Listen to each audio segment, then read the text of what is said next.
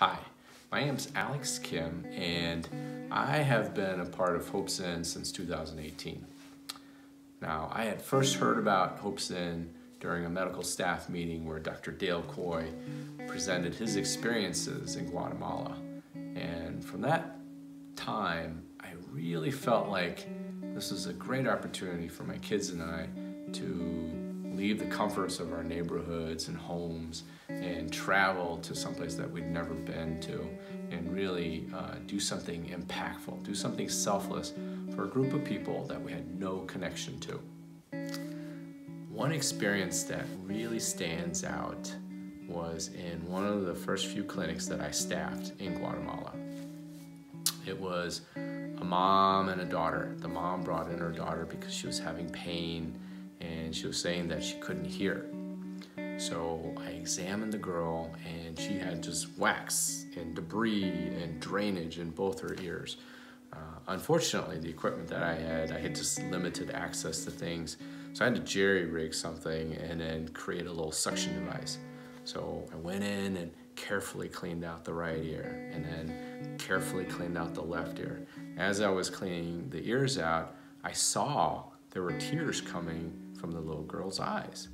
And then I kind of stopped for a second, and then I was thinking like, oh my gosh, I just hurt this little girl and she's crying and she's so upset. But it turned out that she was actually crying because she was happy. She was full of joy because all of a sudden she could hear her mother's voice.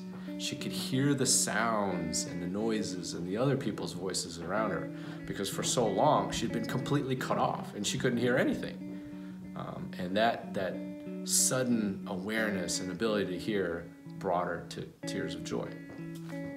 Now, selfishly, I actually thought that this experience would be something that would change my kids' lives and open their eyes. And to a degree it did. But I also found out that it really affected me too. I've seen what Hope's Inn has done for the people in Guatemala in the past. I am seeing what they're doing now. And I also got a glimpse of what Hope's Inn is planning to do for the people in Guatemala in the future. And that's actually inspired me. I've gone back for a second trip. I've joined the medical committee, and I've been privileged enough to serve on the executive committee, all in the hopes that when we go back, and we will go back, we will continue to make, as an organization, Hope's Inn will continue to make a tremendous impact for the people and the families in Guatemala.